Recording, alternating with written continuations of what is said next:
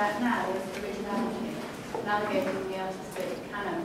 This session is sponsored by the Royal Philharmonic Society, and I'm really pleased to be here to chair it. I think it'll be a really important discussion, asking where does originality come from, how do we know if it's any good, and what is its relationship to the past. We're going to be talking across the arts forms, and I've got a really well-qualified panel to address some of these questions. The way this will work is like many of the sessions today. I'll introduce very briefly our speakers. They'll speak for 5 minutes. I have red cards and yellow cards to tell them off if they're not doing it properly. We'll have a conversation between ourselves, and then we'll open it out to you for your points and contributions. Everybody should have a chance to speak, if you just give us a little bit of time. Speaking first is Jane. Jane's on my far left. It's Jane McAdam Freud. She's a sculptor and multi-disciplinary artist. She's a teacher in sculpture at St Martin's, the University of Arts, and Morley College, London. After her, in the multicoloured kind of 1970s retro sweater, is Igor Toronyi-Lalic, who is a curator and documentary filmmaker, and he's co-founder of the Arts Desk, a website that has some really interesting criticism and is doing rather well, which is quite nice to see. After Igor, we'll hear from Piers Hellawell, who's a composer. Piers is just next to Igor. He's a professor of composition at Queen's University Belfast. And then, on my immediate right, is Joe Friggieri, head of philosophy at the University of Malta. He's a Renaissance man, so he's not just a philosopher, he's a poet, playwright, and theatre director. He's won 3 times the National Literary Prize. And then we will hear from Karl Sharro. Karl is a Middle East commentator, so far he's been talking about the Arab Spring. He now has something slightly different. He is an architecture and a cultural commentator, and you will hear from him last. But first, I'm going to hand it over to Jane for your 5 minutes. Jane. Okay. If you can't hear us at any stage, tell us, because we want to know. You can't define it, but it's there, and you'll only ever recognise it when you see it. This was the slogan for the invitation to the Central St Martin's School of Art degree show this year. Fortunately, we still live in the time of postmodernism, defined by the Oxford Dictionary as a mixing of different artistic styles and media, and a general distrust of theory. In visual arts, anything goes, and crossovers are welcome. Grayson Perry is a prime example, with his fluency of self-expression taking him from his biographical pops sold in craft shops to sculpture on show at the British Museum. Not to mention his transition from man to woman, the flick of an eyebrow pencil, and a beautifully made dress. We've done well to discover those talented artists who work from their own experience and to reward their originality. In Grayson Perry, we struck gold as we got the glitz along with the goods. Perry works in the tradition of the older self-defining artists like Gilbert and George, whose togetherness formed part of their work from their early days at St Martin's School of Art in the 60s. The door's been open to original vision for some decades. Visual art is no longer an elitist activity, and this is something to be celebrated. The other example is Tracy Emin with her very personal confessional art, such as her unmade bed. Emin ignored the idea that artists don't speak about personal experience. Unrelated, but alongside Emin's rise, emerged the need for the artist statement, required for grant funding, curators' essays, and the need to engage an audience. The cuts in arts funding also made it necessary to speak up for and about art. Artists themselves are now allowed to speak, which has succeeded in capturing the attention of the media and so the wider public. We've made art in general more accessible, learning to speak and write about it without pretension. Traditionally, we were not expected to speak. Attempts at language were alienating. Let the work speak was the artist's mantra. The traditional is, however, overshadowed by the current of the new, the different, the eccentric, and the brave, who are seen in this world of overkill and desensitization as more newsworthy? Is self-definition more interesting than the defined? If something doesn't stand out and speak to us, it is not seen. One of the Arts Council's concerns is with widening participation. With the Olympics, the winners were set as examples to encourage the rest of us. The message to the youth being, you can do it too. Within the arts, there is that same possibility, you can do it too. There is now unprecedented public interest in contemporary art. We've gone from one extreme to the other, from the visual arts engaging a tiny percentage of the cultural elite, to it being seen by queues of people at the state galleries. Some may say we've dumbed art down, but I disagree. A Monet is still A Monet, but many more are interested in seeing it now. The increased accessibility and interest hasn't taken anything away from the masters. Fashion and fads come and go, but what is enduring emerges in time. In the end, history decides what is a valuable contribution to a movement. Potentially, all can actively partake now with the internet, performance, pop-up venues and street art. We are awash with creativity. Our task is to pick out the wheat from the chaff. Websites such as Axis operate as a means of verifying who's who in contemporary art. More of this sort of thing on the web might help to ascertain what is rooted and coherent work. The web is here to stay. Life is now fast-paced. And as has always been, art reflects life. Embracing the new is a challenge, but also an imperative, as this availability to express is probably saving the mental lives of our otherwise disenfranchised youth, while their jobs, education, youth clubs and futures have been whipped away with the stroke of a pen. Their creativity cannot be taken. Thank you, Jane. Igor, what are your thoughts? And these mic. Yeah, sorry. So I just finished a new book. It's a history of opera. It's a very, very good book. But I was kind of confused with the fact that Rossini took up about 40, 50 pages in his 600-page book, and the last 80 years of opera took up 30 pages. This was because the author has this theory, which is that the reason why opera has gone on the slide and no one really cares about it anymore is because it became obsessed with originality. It became obsessed with newness, and opera is essentially an art form that works on formulae. It's a traditional art form. This is not this viewpoint actually kind of confined to people in opera and classical music. I think it's quite a common opinion that essentially we've gone too far. We made a fetish out of originality, and this kind of leads to this idea that creativity is almost like an oil deposit. It's sort of going to dry up really soon. We've come up with so much new stuff that soon we're going to have no more new stuff to access. And they cite history in their defense. They say, you know, originality was a thing we invented, 20th century invented. And in the olden days, of course, you know, no one really cared about originality. And then you can cite numerous people hand borrowing from various operas that he wrote, rather than being endlessly original each time. Titian, Charles V, his Hound, he copied that. You know, it's a direct copy of another artist's painting.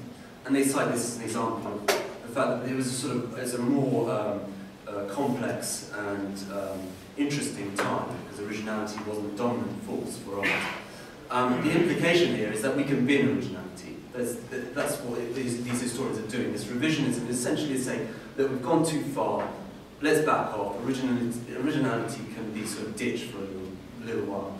I'm here to argue that that's fundamentally wrong in every way. I'm here to defend originality and explain why it's intrinsically a good thing, and also should have no limits on it. I also pinpoint 3 examples of major threats to our desire for, or artists' desire for originality and innovation. The history argument is bogus, of course. Even at the time that Handel was writing there were critics of his borrowing. People noticed that this wasn't a really very decent way to behave. Titian, when you see the two paintings that people talk about, there's so much more added to the painting that he stole from. There is originality, there is his personality. This type of personality that we thought that a lot of revisionist historians think is consigned to the 20th century alone. And even if we look at the most conservative era for culture, something like Byzantium, icons had a sense of the hand that was painting it. They changed in smaller ways, but they definitely changed. If we accept this argument, you can see why I sort of think it's self-evident why originality is a good thing.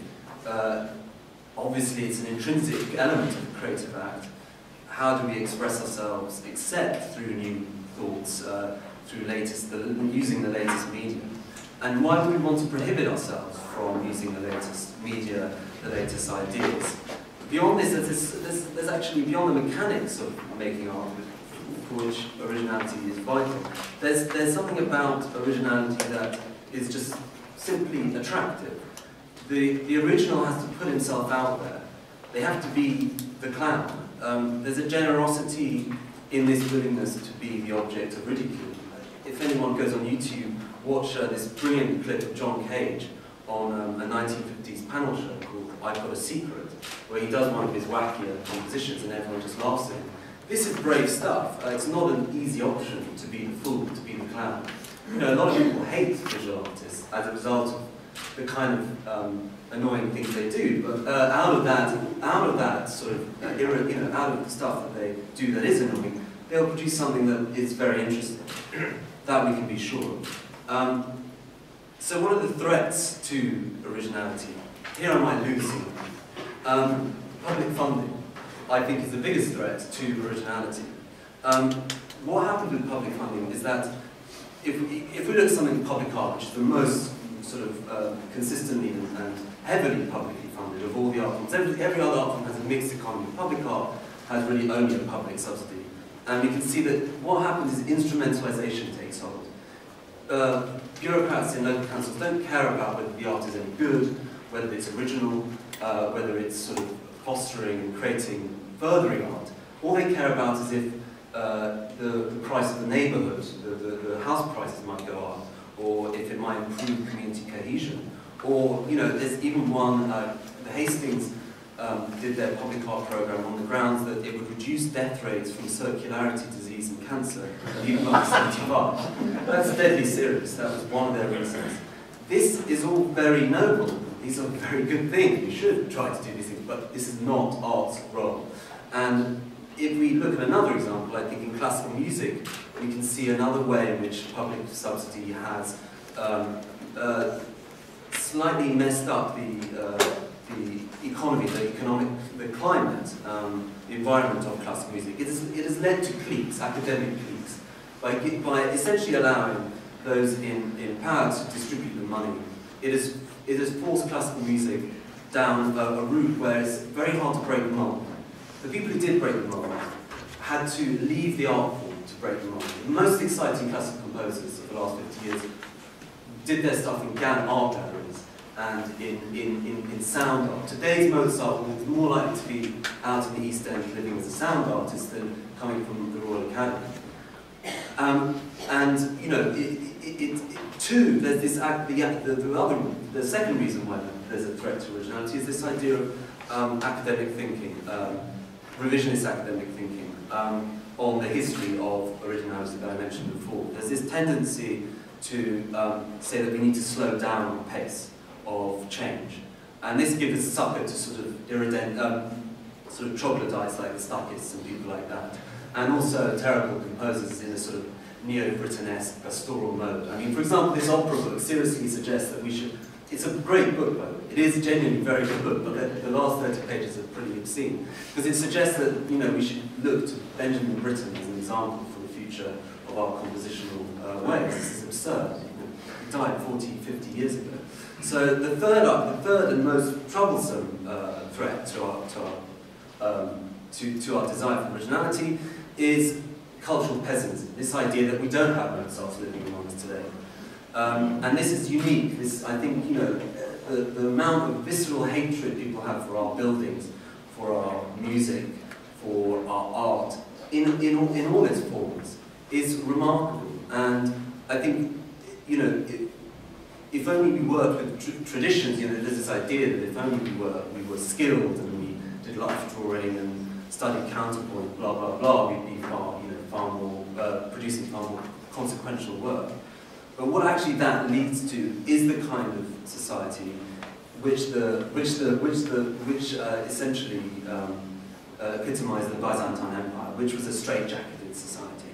There was a quote about the way that Byzantine art was hemorrhaged by its subservience to the past that I just want to read out. It said that the example of ancient Greece serves as a straitjacket which kept its prisoner in a state of mental retardation. I think that's what we are, that's the fear that will happen if we lose touch with the fact that originality is key to better art, more art for the future. So, You're cheerful. there we go. Piers, what do you think? Well, I'm not going to say very much about originality, but just possibly slightly to disagree with Igor, because I prefer the word individuality anyway, because I think we all know that when a student starts searching for to be original, the results are not promising, and that it's no guarantee of durable expression and so on. So I prefer the idea that individuality is what characterises the art that stays with us. I think T.S. Eliot said something about don't try to be traditional, or trying to be traditional is as fruitless as trying to be original. Nobody discovers very much that's new. But I think there is a number of issues that stalk this landscape of the artistic canon and how it relates to our lives that I'll just throw out. In fact, one of them Igor has already thrown out, and I'll chime in with that. The first, to do with music, is just that there is no mainstream now, and therefore it's extremely difficult to agree on what we're even discussing. One of the leaders of our London orchestra said in a discussion a decade ago, something that's always stuck with me, which is that every area of music is now a minority.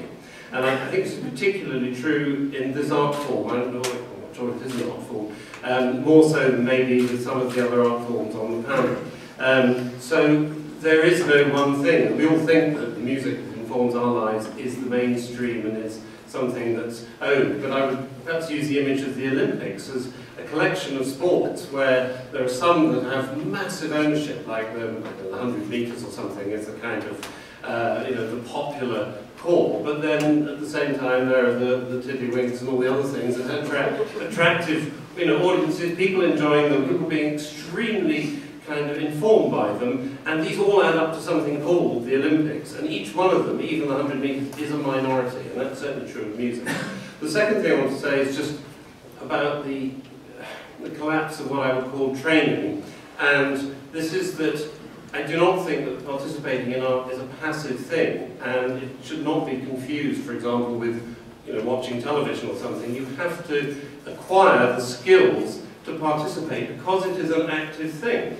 And perhaps to use a sporting metaphor again, we can all have fun knocking a ball around a tennis court with our children or whatever like that, but we can get much more out of it if we're sort of actually engaged in trying to learn how this works. And I think this is very important in this country now that the UK curriculum has largely discarded the idea of training how we interact with the arts. For example, I'm a skilled listener to not all, but some areas of music, but I feel a complete clodhopper when it comes to meaningfully interacting with some visual arts and going to the theatre. But because of my generation, I have had a certain amount of kind of general training in that.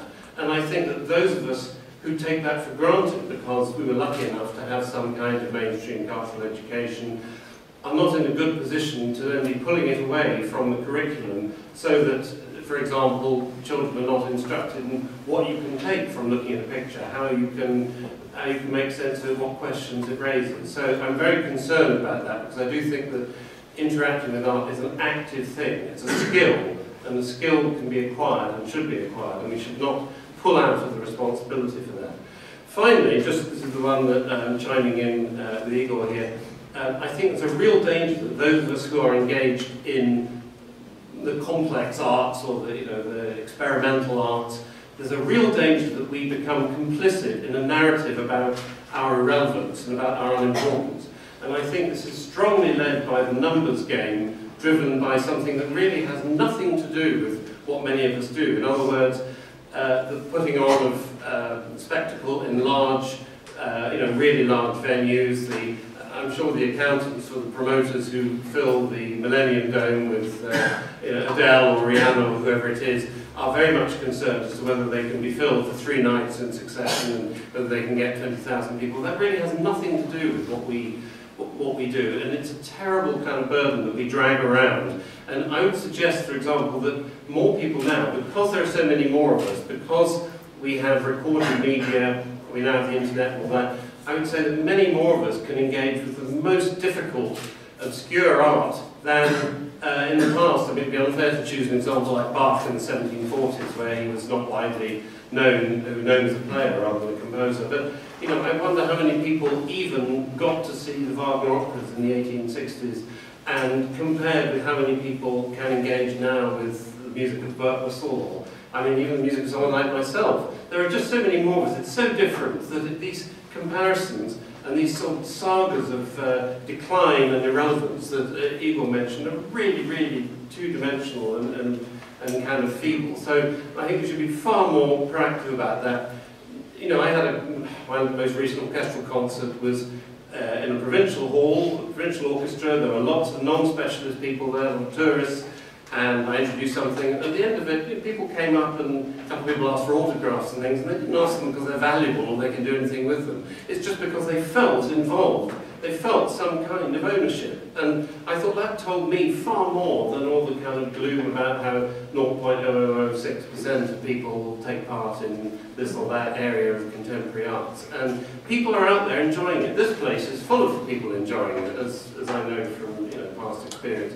Wonderful things happening, everybody going to, people going to shows. We need to educate people and make it possible for them to do so, but we should not knock ourselves out.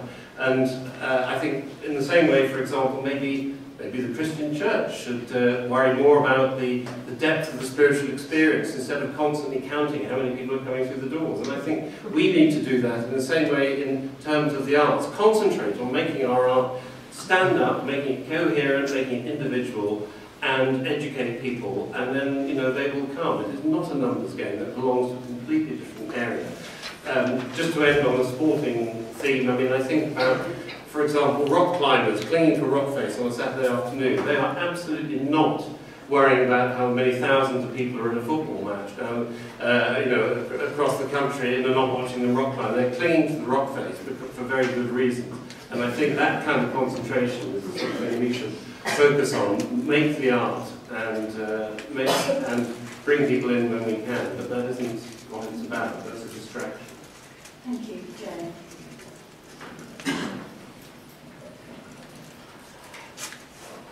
I'd like to make 2 points, if I may. The first point is that the category of the artistic is very wide and varied, so that what one says about a particular art form, say painting or sculpture, we often try without qualification to another art form, say music, film, literature, or architecture. Our assessment of the importance of art in our lives will depend on our direct experience of it, which may show partiality for one art form rather than another, though in the end such an experience will have to enhance our lives in some way if we are to attribute any kind of value to it. My second point concerns the canon. I think there are clear and valid reasons why certain works will always feature among those that are most widely read, played, admired and performed. The reasons lie in the quality of the works themselves. The fact that they form part of the tradition does not in itself make them old or passé. Because of their richness, depth and complexity, they can be understood and interpreted in many ways. Such different interpretations will allow different aspects of the works to be revealed, so that no sensitive performance of a musical score or theatrical text will be exactly like any other. As a theatre critic once wrote, every century has recast Shakespeare in its own image. The comment may be extended to cover every memorable rendering of the works of any great writer, playwright, or composer. So in thinking of the great works of the artistic canon, one should never lose sight of the input of directors, performers, and conductors, just as one should not underestimate the great role of readers, viewers, and listeners in their response to the arts. In the theatre especially, the seasoned conductor, artistic director, actor, or performer will take the audience on a journey of discovery, breathing new life into a well-known piece by injecting a dose of creative energy that will transform its performance into a fresh, unique, and memorable experience. When this happens, as it often does, it will never be a question of sheer repetition or of passive consumers, and I quote, simply lapping up the repackaged greatest hits of yesterday. And my final point concerns originality. In The Structure of Scientific Revolutions, which was published in 1962, Thomas Kuhn distinguished between normal and revolutionary science, introducing the notion of a paradigm shift, the kind of radical change in perspective separating Ptolemy from Copernicus and Newtonian mechanics from Einstein's physics. One could read the history of art along the same lines as a series of relatively long periods of normal art, punctuated by a relatively small number of paradigm shifts brought about by the creative genius of a few innovators and giving rise to a succession of movements or styles. The great paradigm shift marking the contemporary artistic scene is of a different nature. And now that in Dante's story, the old narratives of linear progress towards a common goal have come to an end, any artistic aim, style, or method can be considered valid. Unity, profundity, high seriousness, universality, and decorum give way to eclecticism, irony, pluralism, contingency, and playfulness, as artists embrace the latest technology to undermine the traditional distinction between high art and popular culture. The ability to shock, perplex, and provoke comes to be appreciated as an aesthetic value, while the traditional ideal of permanence and Piers Hellawell's test of time is no longer accorded the kind of importance it used to enjoy. The real, in Baudrillard's words, is not what it used to be. Flooded by media images and subjected to a constant barrage of advertising hype, artists will either incorporate such simulations into their own work or react to them by creating their own counter-representations. As a result of this process, new ways of expression will emerge, forcing us to extend the concept of the artistic to cover its new manifestations. So the canon will change, and is bound to change, not just by the inclusion of new works, but also as a result of the widening of the criteria by which they are judged. Contemporary trends, in particular, oblige us to be much more flexible in our definitions of art and its objects, in the way we look at the role of the artist, in our assessment of the nature of the aesthetic experience, and of what would be expected of us as readers, viewers, or listeners. Thank you. Oh. As Tiffany mentioned, I was just speaking in 2 sessions about the Arab Spring, and the canon means something else over there.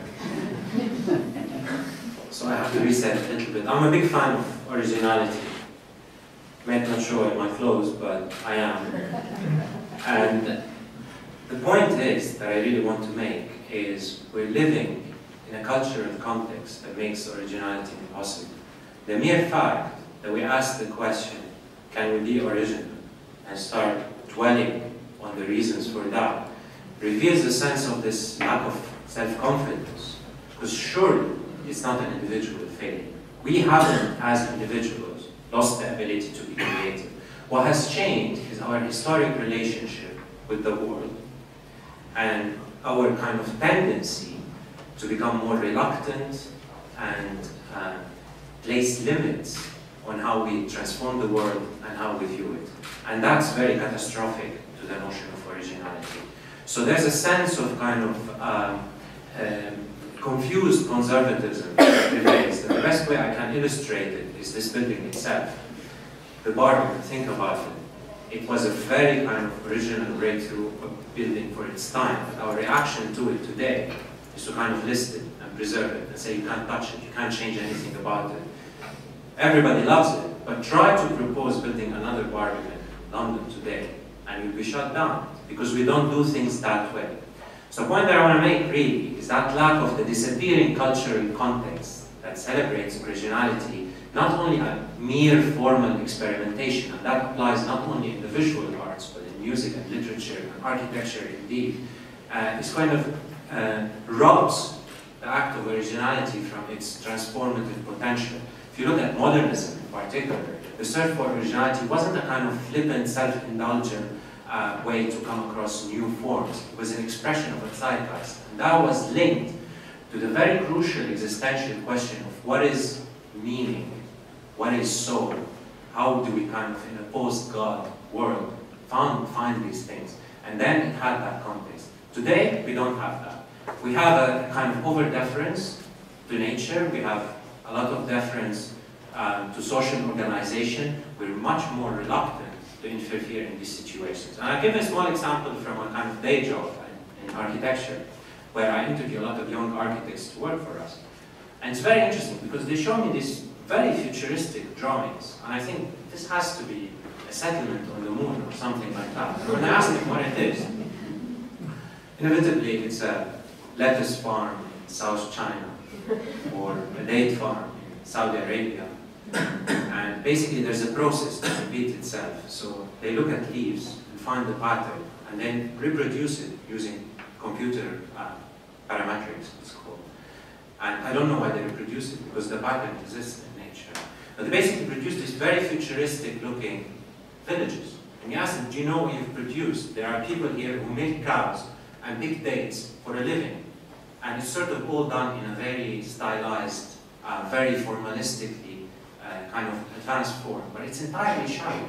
That is not the vision that drove the people that designed the Barbican, for example, or architects like Corbusier, or even artists like Marcel Duchamp, who we might come back to his relationship to contemporary art, in the sense that they weren't looking there for these kind of isolated formal expressions that are lacking in meaning, that are lacking in reference, which is the situation that we find ourselves in. It was much more linked to a social exploration, the question of what is it to be modern, how do we live a modern life, how do we transform our life, then art fits within that picture.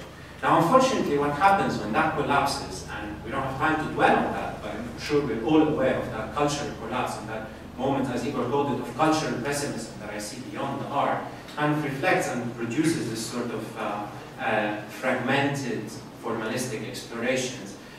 It leads us into areas of self-referentiality, recycling images and artistic forms, and it kind of becomes more and more disconnected from any relevance. People can't relate to it.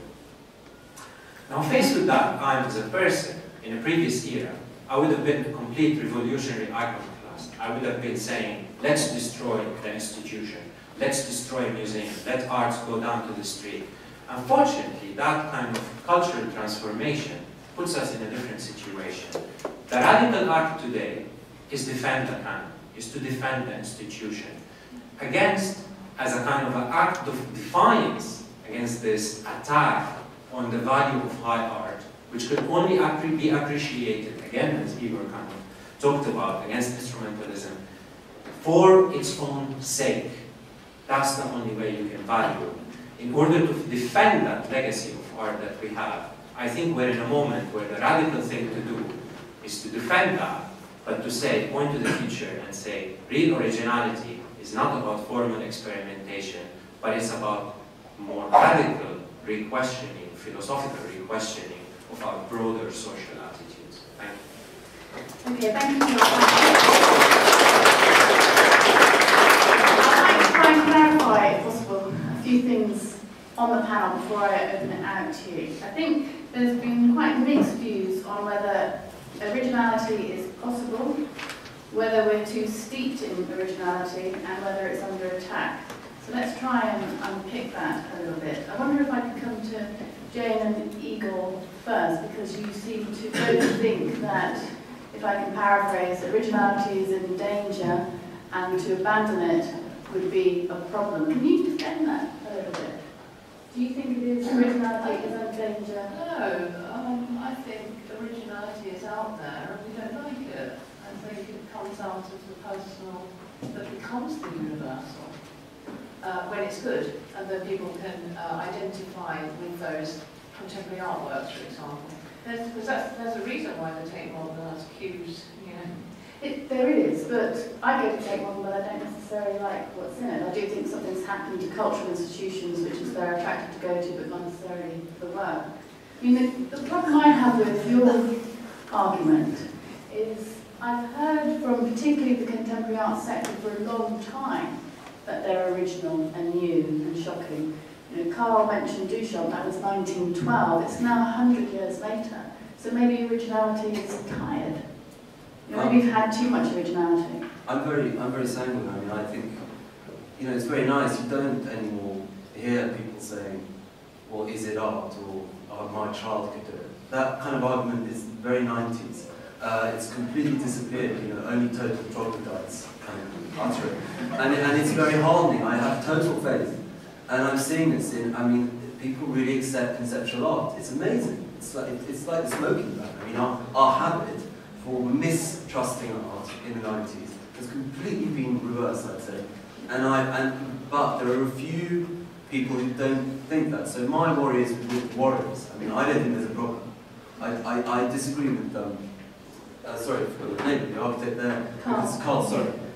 Because I see lots of very original stuff all the time. So what makes it original, and what can you say is good?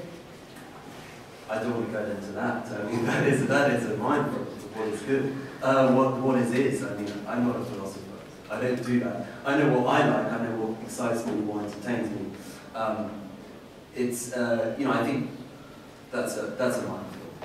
Okay. For me, That's an original answer. What makes it original, though? What about the point that you could really only know if you can compare it to a canon? So you have to have some sense of the past. See the sort of relationship between the two? Do you recognise? Yes, you. No, I got. Oh, sorry. Yeah. How do you recognise it as being original? Yeah, you have comparisons. I mean, it's something visceral. I don't think people know. I mean, I don't think you have to think about these things that hard. You know, I think usually, well, I'd say all good art is original. Not all original art is good. So we start from that premise. Every good piece, every piece that you respond to will have originality there somewhere. So I think that's somewhere to start. And do you recognise anything that I think Karl, Joe and Piers alluded to about an ambivalence towards the past and the problems therein? Yeah. Do you think we're too dismissive of the past in any way whatsoever? No, I think we should be more. I mean, I'm with Karl in that, you know, I would be, you know, tear down the institutions, and I think at the moment, it is remarkable how the left are holding up the conservative sort of position, which is keep state funding to all the arts in exactly the proportion that, you know, opera must stay opera, art must stay art. This is so conservative. Public funding, the left, is actually institutionalizing a very, very conservative system of rigidity in the arts, and I think we need to get rid of public funding and see what happens. That would be exciting. Yes, tear down institutions and remove public funding. This smacks of dogma to me. I mean, it seems to me that originality does not have to be safeguarded. Opera does not have to be safeguarded by the institutions, but we don't have to be prescriptive about it. People should be enabled to create artworks in the, you know, within or outside the kind of tent as they want. I mean, I don't like the idea that it's so simple, but everything that is produced within the system, if we agree what the system means just for the moment, that everything produced within the system must be somehow without validity, and everything that is produced in some kind of free nirvana, where we all kind of spring about untrammeled, is going to be valid. I mean, some of it will be, and some of it will be terrible. I'm fond of Stravinsky's quotation that, of course, most new work is bad. It always was. And what we get is what's left. I mean, as it happens, you mentioned the chances that good stuff will come out of the Royal Academy.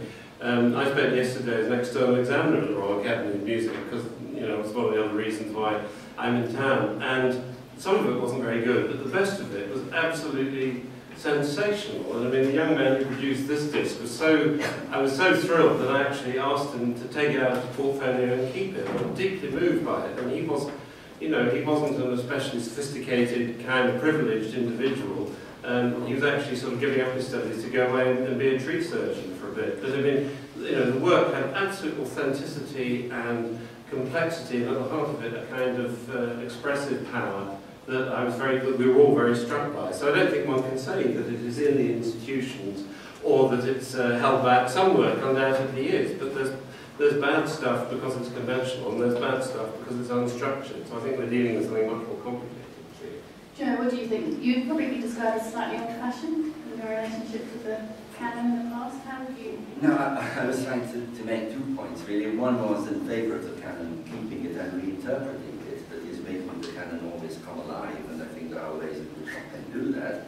You go to the theatre, no interpretation of any opera, of any symphony, will sound exactly the same as any other. So to think of the canon as something that's old or passé, to my mind, is not the right way of thinking about it. And then the second point I was making, I was saying that originality is there, needs to be all the time encouraged, but it doesn't need to be encouraged that much, because we are all being original in one way or another. That is, if you ask a child at school to paint a tree or the street where they live, they will always give you a different interpretation of what they see. So originality is not under threat in that sense. The other point I was making is that there are certain iconic moments in the history of art which one needs to take into account. For example, when Marcel Duchamp produced his fountain in 1912, well, he produced a urinal which was just straight out of the production plant and called it a fountain and signed it en masse. Incidentally, when it was presented at the exhibition, it was rejected in New York.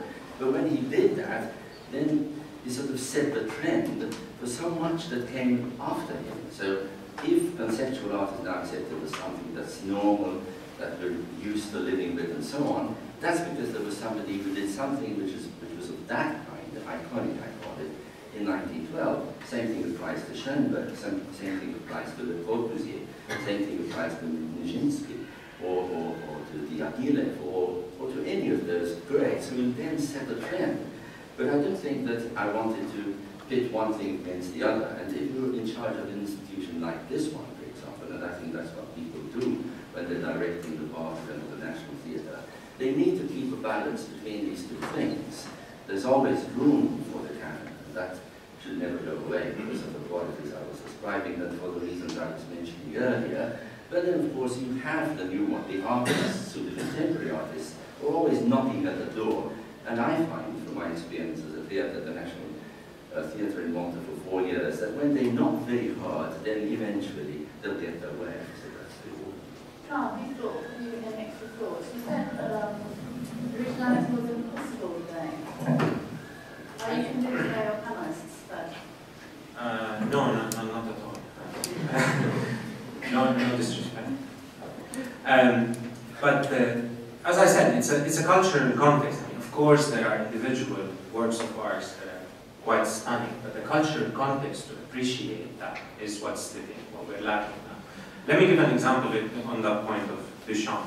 Duchamp's act was done in 1912, but the gesture, as we understand it, is not a product of 1912. It's a product of the 60s. Yeah? It was reinterpreted in the 60s, and it was sort of reattached to this whole train of thought that begins with the 60s. That, I think, is one of the main attacks against the intrinsic value of art. It leads us to this mire that is conceptual art. It's an absolute kind of taking the soul out of art and we need to overcome that. And I think the problem with that, with Duchamp, it had a kind of a sense of humor, a playfulness about it that gives way to irony and dryness, yeah? And this is what troubles me about it. We are venturing into areas where it's kind of almost like the mathematization of art. It's about creating formulas and kind of permutations of how to produce art. And that troubles me. That's not original. Think about what we celebrate as original moments today. It's like when the iPhone is 1 centimeter longer, that's seen as a technological leap. But the iPhone is not really a transformative object. And I don't mean that in a technological sense. I mean, even in terms of what it represents, it's not. So we've kind of lowered our horizons so much that we don't have this ability to understand what originality is. Now, that doesn't mean that original art is not being done, but we're not in a situation where we're able to appreciate it because of this over-deference and lack of self-confidence to mess with the world more. So we see originality, but it doesn't actually exist. Yeah, it doesn't exist in a sense. Like, as I say, the context for it is not there because we've become too shy about being disruptive, about going out there and kind of shuffling things around a little bit, doing things in a different way. So we're bound to kind of get stuck in this situation where originality I think I perceive it, I mean, the example of Tracy Emin is a very good example one, where the person, for example, yields to the autobiographical, becomes more self-indulgent as its social meaning kind of recedes further and further. It's not a reflection of now. It would be absurd for us to still have exactly the same values as people. No, it's not the same values, but where is your revolutionary impulse? That's what I want to ask. Why do you want to have deference to this situation? Everybody says it's a reflection of this moment, because we live in an eclectic moment that doesn't have any collective meaning. All we do is we reflect it. But that's rubbish. That's a very defensive attitude that says, look at it in architecture, for example, rather than saying, we're going to build these new cities in which we have flying cars and we expand and we take over the countryside. We say, no, let's not mess things around.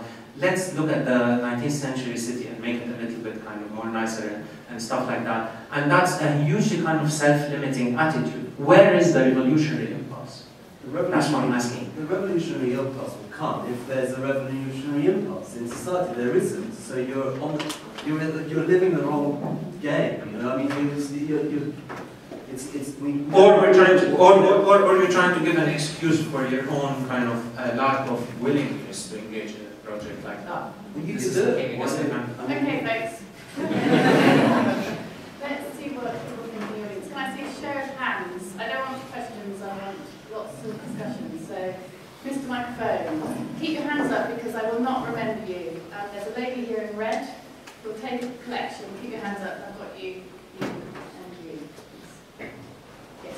Well, this is a question, but it's kind of a leading question, which is the place of skill in art, and what I'd really like to know what each of the panel members think about where skill is situated in art and where art originality, whether it's essential to that or non-essential.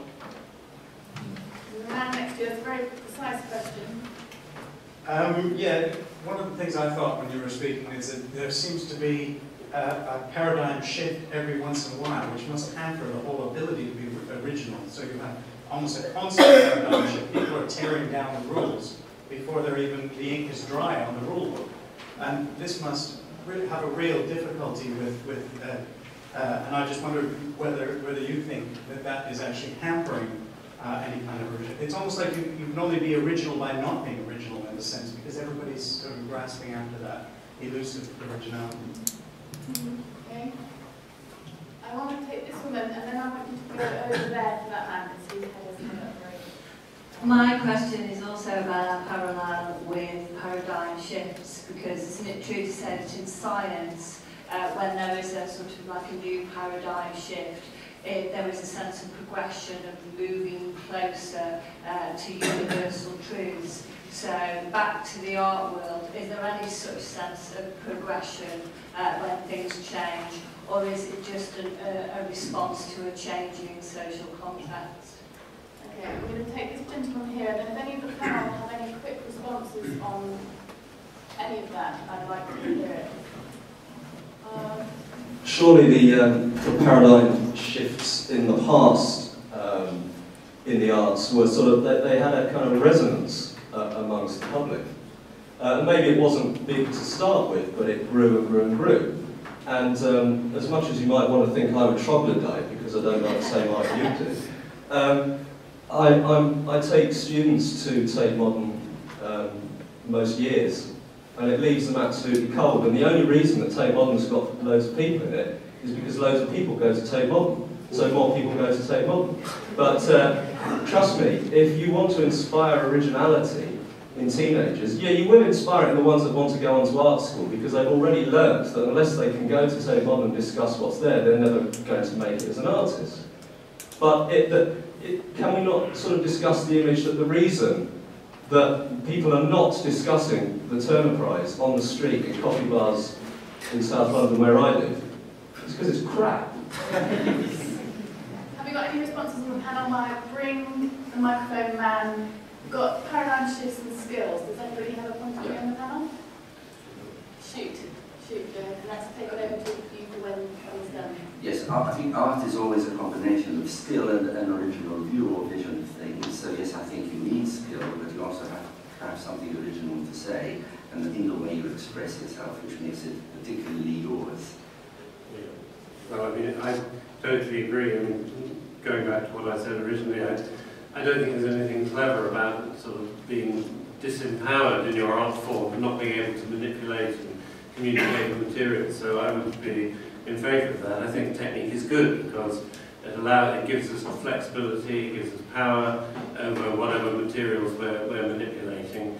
You know, if you've ever tried kind of making a sculpture out of a piece of wood without technique, you'll know, you know, the limitations, the lack of it brings about. And you know, in every art form, I think there are so many basics that were drummed into a certain generation of us, and I don't think it's clever to kind of take them away from, you know, from the generation that come after. That seems to me to be pulling up the ladder. Right? You know, I think technique, skill is choice, and I think if you give people choice of the materials, then they can take it from there as to whether they make sense or not. So I would personally support that. I need to address this question about rules. Of course, the idea of a rule in art is in itself very problematic. See, because one can define art as, in a sense, essentially breaking the rules. You see, that is going against the grain, showing people new ways of looking at things. And so there are no hard and fast rules by which one can judge that this is what one should do if one is an artist. Yeah, and there's another yeah, I think skill is extremely important in conceptual art, and it's sort of like skill in natural thinking, and that goes alongside the ability to produce this sort of gut emotion you want to put across. And I think that another thing that hasn't really been addressed is that these cerebral processes, you know, we engage in to decide whether something's crap or not, aren't the point. They completely miss the point. I mean, the work comes from the gut and goes to the gut. It bypasses those rational processes. I think that's the thing that alienates people from contemporary art of the Turner Prize. The question kind of refers to authenticity, which was mentioned earlier, and then also kind of 90s art in your taste and so on, because I think a lot of the public hostility to that school of art, the Onions and the Hearst and so on, was because they didn't find it very authentic. And I wonder if the panel have got any opinions on that. You know, there's this polite young lady here. Keep your hands up so I see you, because I will want to take your...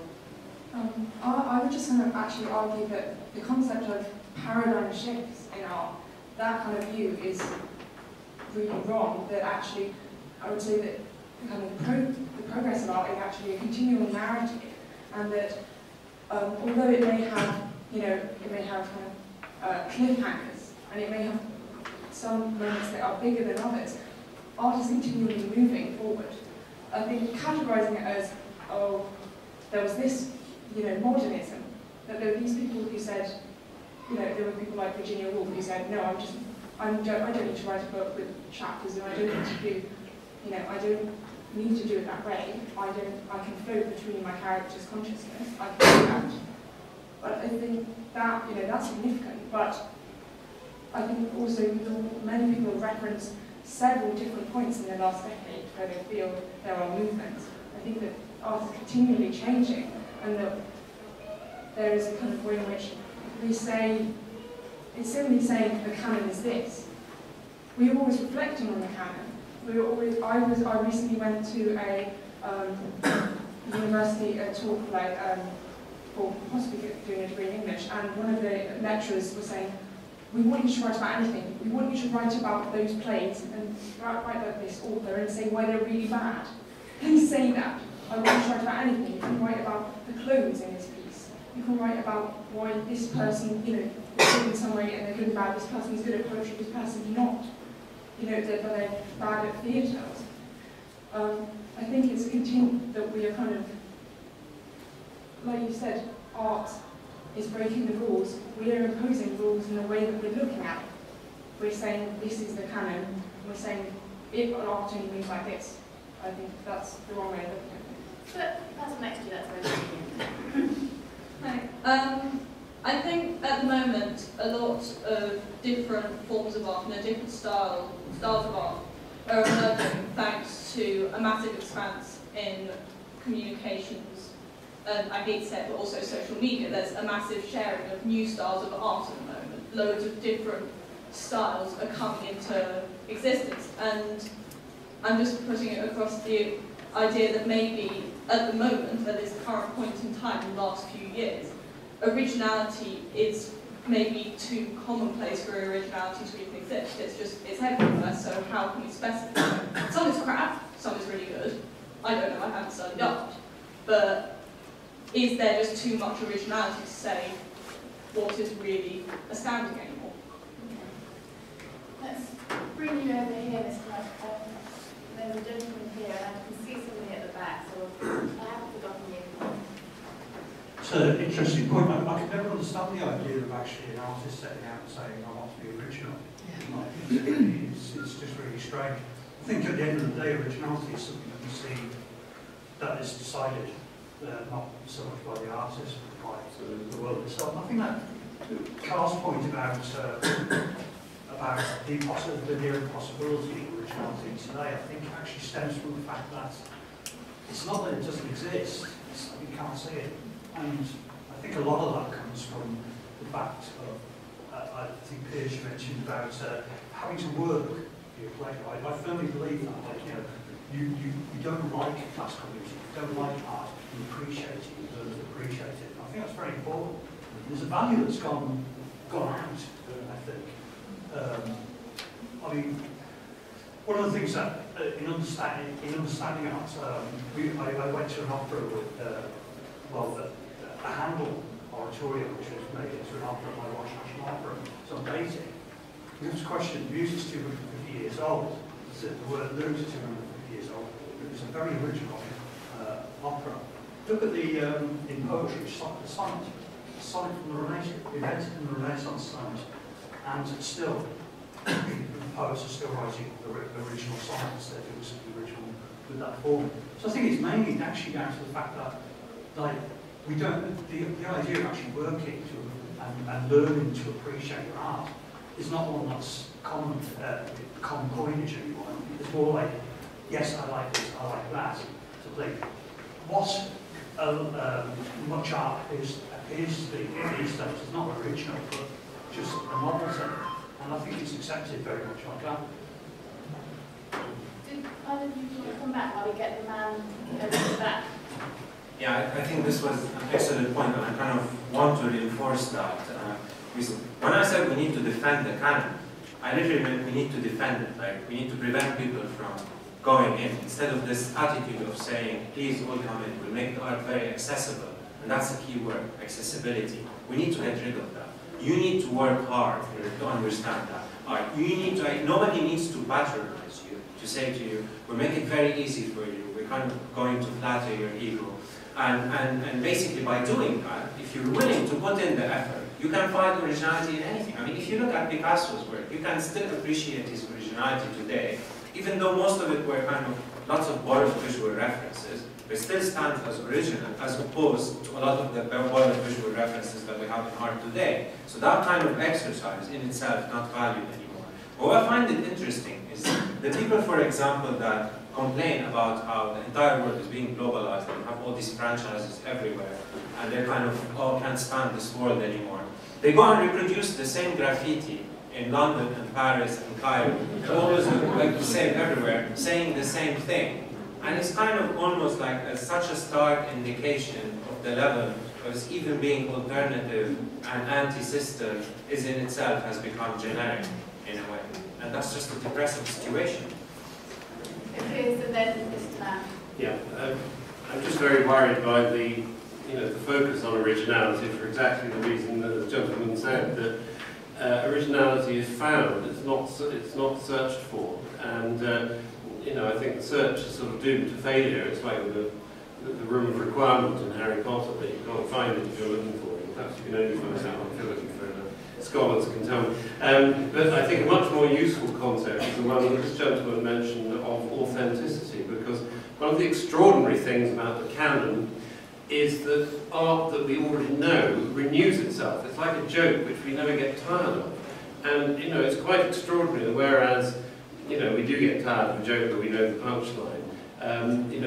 The Brahms symphonies that have been played across the hall in the big auditorium night after night never fail to amaze us with a punchline that we already know. And that, I think that's what we're trying to do in art, is to produce something whose retelling somehow encapsulates its freshness. And I don't know how we do that, but I think that authenticity means, I don't know, I'm interested to hear what this gentleman what you think it means, but to me it's one of the core values of art, that it has something to do with the fact that the artist says something in the only way that he or she can. That the artist has no choice at that point but to do this. And it's the opposite of the kind of cynicism to which the gentleman talking about Tate referred. I'm not suggesting that any particular work is cynical, but maybe some people have a feeling that some art is produced out of the need to be that thing at that time, and that it will have a certain effect, whereas I think authenticity resides in the art where that is the only thing that the artist could do, and that kind of honesty somehow seems to produce renewal. The patient lady, you're a lady, aren't you? I've just got a couple of points. The first one is, in terms of dumbing down arts, are we dumbing down audiences? I think the need to look for qualitative and quantitative measures of how people are engaging with the arts is more problematic than the fact that we're dumbing down arts. Is the first point. The second point that I would like to raise is a question about the relationship between what we consider the canon and popular culture. I think we perhaps are getting to a position which is a point that a lady raised earlier, where due to some communication, things are becoming far more widespread and commonplace. So perhaps there is originality within things that are deeply popular, and that we have a problem with the fact that a lot of the subjects of contemporary art, for example, are very, very popular, and that we're uncomfortable with how close that is to something like TV. Thank you. Yeah, can I just, please do. I think that's very interesting. I was thinking that a lot of the debate is mixing up advertising with art and visual arts area. It sounds as though people are talking about the advertising medium, the way art is used in advertising, and originality or popular ideas used in advertising. But I think that this authenticity thing is very interesting, because I feel that as an artist, I feel completely misunderstood about the way I try to work, which is the absolute dependence on what I'm driven to do, what I can't not do. Yeah. It's not a choice, and I think this is where we totally agree, and where I feel it's being not being got by some people in the audience. Karl, and then there's two people there, just next to you, just in front of you, because you'll give me a line. We can take Karl and then you.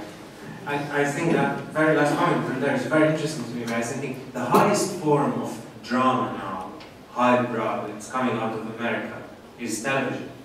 the most kind of popular medium. Look at The Sopranos, The Wire, things like that. Whereas American cinema is absolutely rubbish. And I think that's a very interesting suggestion, and there's an element of snobbishness there, where snobbism is saying, kind of, it's a popular elite intelligence. It's almost like the legacy of the Frankfurt School is we have to be so dismissive of this brainwashing medium, nobody takes it seriously. But actually, what does it do? It actually surprises us. And what makes it excellent is it puts its confidence and trust in the masses. And actually, it's very rewarding, unlike the very pretentious, self-referential art house cinema is completely sickening. I'm trying to work out this thing about originality versus authenticity versus individuality, and I work as an illustrator, and it seems to me that when something works, when I do a picture that works, it's when my individual experience of the world, we all, in a sense, we all live in the same objective world. Could you speak into the mic? Yeah, sorry. In a sense, we all live in the same objective world, and if you want, I guess I put it in the sense that when you create something out of your individual experience that enables people, that connects with other human beings, and enables them to be able to see the same world in a fresh way, that's when you're doing something original. And I agree with Dennis over there, who said that it's not something that you can't, if you start to try and do something original, you are going to fail. It's an objective thing that other people are able to see, that society is able to judge your work with, but it's not. It's more that you're able to connect with other human beings. What you feel in there somehow gets translated through you creating something and enables other people to see the same thing. And it's almost like you're able to see the same thing that you're seeing, and that's what makes it original. Not explained this very well at all. It makes it universal. Can I mention, just going back to this idea of skill, because I think one of the reasons why classical music is so high bound is because in art, there was Duchamp's Rhino and art changed, right? In music, there was Cage's 433 and nothing changed. It still hasn't changed. We're still high bound by the notated score. We think that that is the only way that we can, that classical musicians, composers can create music. This is, this is astonishing to me, and I think it's one of the reasons why the biggest crowds for classical music are in the arts, and why the arts have stolen the lead, because they are more original. And this, I'm so perplexed by this cultural pessimism that I'm getting off all of you, and a lot of the young people here. I mean, I think most people who go to Tate Modern are very kind of engaged with the work and actually far more enjoy 20th, 21st century works than they do Mozart. I fear for Mozart and Haydn far more than I do for 20th and 21st century works. The future is now. I mean, we will look on this period as we'll wonder, what happened before now? What did people paint before the 1900s? We will only be focused on what's happening now. It's the most exciting period for the arts. It's thrilling. Just open your eyes and go and find it. But is it? Who are we going to remember in 50 to 100 years? So many people. I mean, I just think you have, we could in some way, art is as good as your own brain. I mean, if you don't see. If you don't think Tracy Emin is authentic, that's really very strange concept. She's an incredibly authentic artist, perhaps too authentic, So, I mean, I just don't think any of you are. I don't think you are. You just basically. Okay, this is an argument only about Tracy Emin. It's completely self-obsessed, self-indulgent. You have a individual you. But it's art. It's about artifice. It's about artifice, not authenticity. That's the point. You just have to be quiet. I'm going to take this lovely lady over here. No, I just wanted to say you were at one point suggesting that popular art was bad influence on, or that there's a division between high art and popular art. And all I was going to say is actually that division stopped even in the mid-1800s. The moment you have a realist artist like Courbet looking at erotic catalogues, borrowing images from photography, from catalogues, and from that moment on, many people borrowed. Duchamp, okay, his legacy is the idea that the concept is valid, but nonetheless, he's looking at interesting shapes. He's borrowing the same way as Picasso when he twisted a bicycle seat round the other way. And originality in art comes through in small incremental bits, and you don't get a definite progression. You could say the canon of proportion, harmony, and balance that's present in a Greek building or in a classical sculpture is the same notion that was used by Mondrian in just a few straight lines. So originality is not some clear break with the past. It can happen in bits, and the person can then, like many artists, like Picasso in late life, become quite conservative again.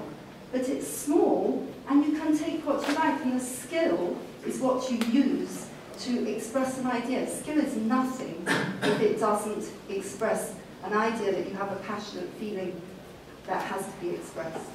Thank you. We're going to take this skill again. Can I just make sure I see the rest of your hands? So I've got you, and there's a hand over here. Is that, yep, it's still there. Yeah, I just want to say, was able to talk about there's like a distinction between highbrow and lowbrow here, and I think that maybe Igor has made a mistake in saying that nothing has happened in music, or more, you said nothing's happened in highbrow classical music. And I think, what about popular music? I think making that distinction is, I think there have been, people can quote real progress that's been made in popular music, but things such as grime and dubstep and things which, yeah, some of you might not know what I'm talking about, but I was one of the people who had no idea what was going on until my friends were listening to these things, and then I hear, as soon as I start to hear about it in the news, as soon as it actually became public, because it was an underground movement. And I think there's a highbrow, lowbrow, you know, I mean, can you say that popular culture is lowbrow? No. That's a nice, concise answer. While we bring the mic over, Piers, did you just want to say something about contemporary classical music? Because it seemed to well, I mean, just to sort of make a stand for pluralism, really. I don't understand the sort of caricature that you're offering the field I work in, because, you know, some people are doing things that are extremely informed by tradition, as you referred to, and some people are extremely informed by making a break with it. So, I mean, not thinking so much of now. If you go back to the 1920s, we have a time when we have, you know, people like Elgar, you know, entirely informed by kind of European tradition and what they're doing, and yet I think we'd all agree that, you know, he has some kind of a voice. And then we had someone like Varese in France, absolutely informed by his inability to kind of be informed by the past, absolutely governed by a split and by a sort of a need to not do what people have been doing.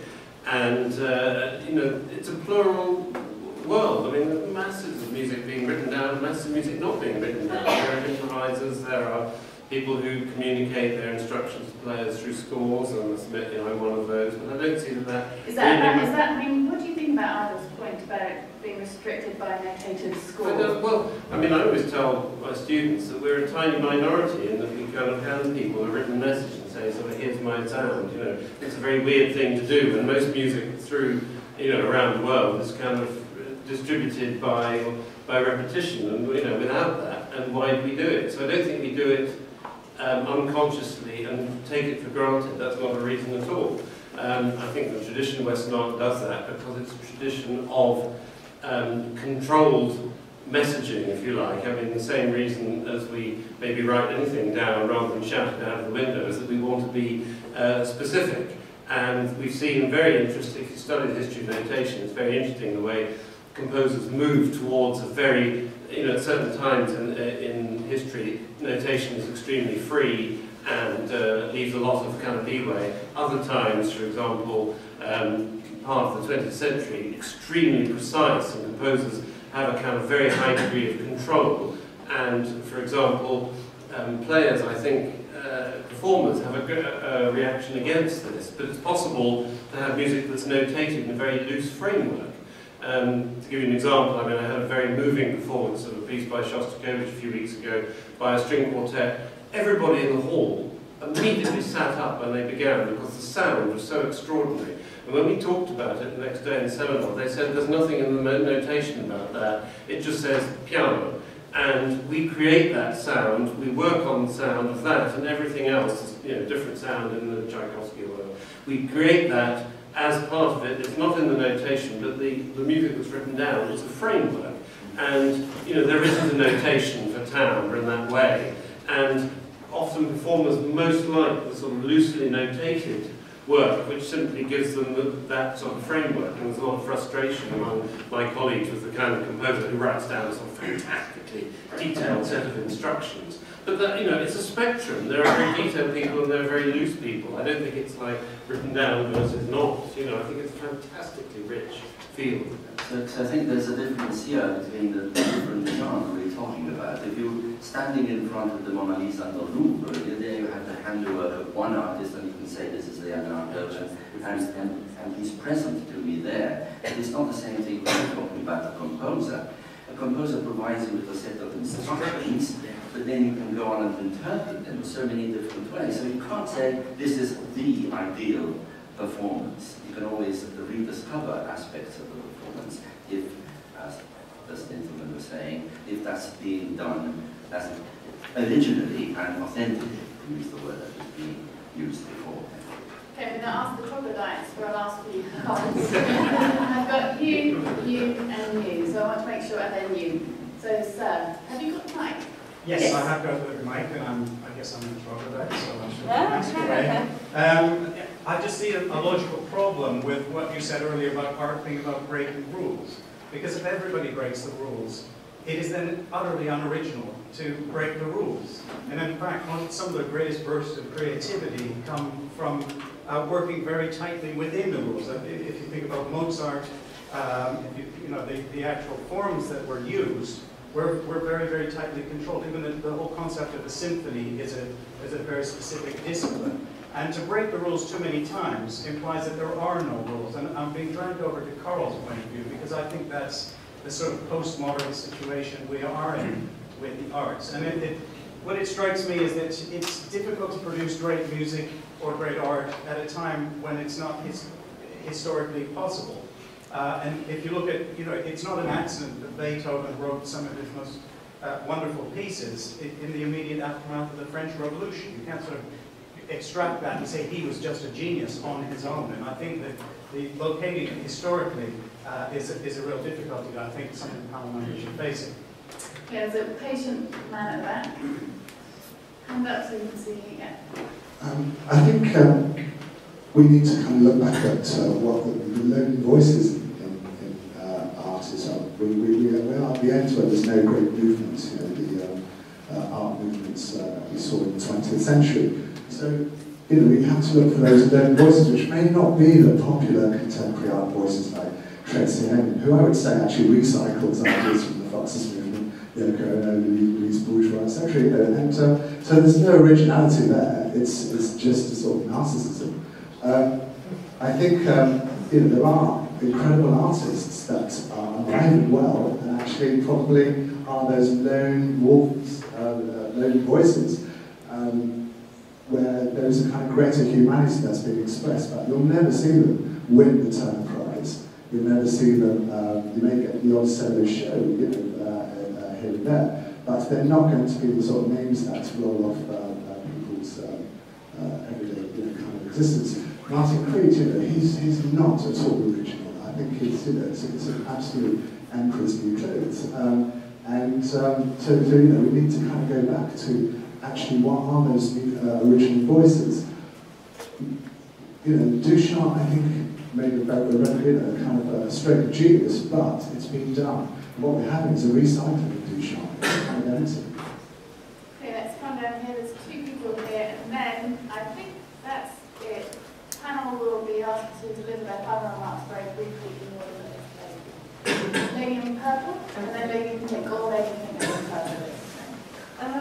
Yes, it was just a question that was raised earlier on about the connection to society in terms of originality. And, Karl made a good point, which is that, there aren't artists today who are kind of questioning the kind of, you know, the status quo. And so even though there isn't like a huge upheaval in society, which in the past threw up all these artists, one expects artists to be slightly, take a slightly critical questioning stance to the society they're in. And it's not that we should just rely on society, you know, to just be revolutionary before, you know, artists, you know, say something original. Originality comes from being questioning, putting yourself at a distance. And what you find with a lot of artists today is that they actually reinforce a lot of the views of the establishment, you know, whether it's environmentalism or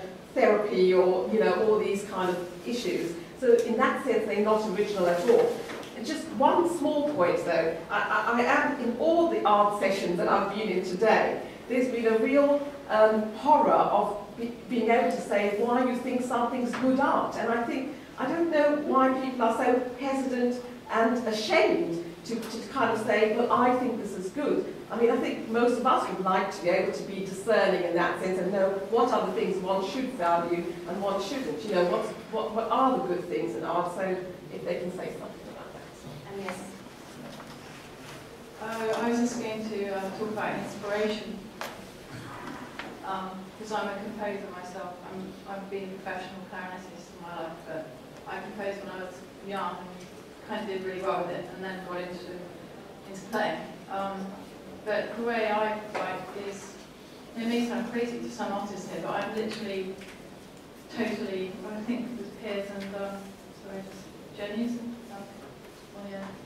Jen, talking about being driven, but I mean, I never ever think to myself, how can I be original? I mean, it just literally, I feel that the inspiration comes to me, and then I write, and you know, it moves people to tears. Hopefully not because it's crap. But yeah, so I just thought that's something to mention, because I think if you're in your heart, if you compose or whatever in your truth, I just think that that's the way you go. That's where I live. Thank you. Well, we certainly opened a can of worms there. I'm going to bring in the panel for their final remarks. You can't answer everything. That's a very broad-ranging discussion. So I want you to sum up the things that you think are the most important things for the audience to go away with in the order you began. So that means coming to Jane first. Jane. Okay, well, thank you everyone for your contributions. I certainly learned a lot, at least about what people think. I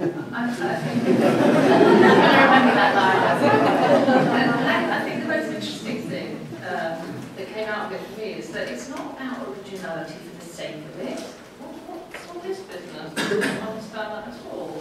It's about artists being authentically expressing what they're genuinely driven to express. You know, they probably don't know what they're doing at the time they're creating, much like you were saying there. And there's a misconception there that our artists are trying to be original. They're basically, the serious artists are just doing what they're driven to do, and I think that's all they can do, really, and I think they're very interested in most of the what we've been discussing on friends. That's my opinion. Thank you. Igor. In the mic. Yeah, oh, sorry. So I think overriding thing that I have to sort of tackle is this idea of why does art break rules? Does art break rules too much? Art breaks rules so much because our society has broken all the rules. That's it. That is why art is so fast-paced, so kind of perplexing, baffling for us. We won't get it for another 50 years, I mean, but then we will, and you'll love it. I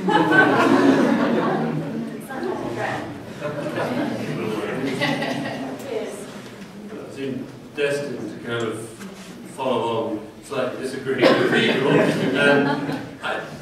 I'm sure of anything else that sure as sure can be about composition, which is all I know about, that there are no rules, there is only context in art.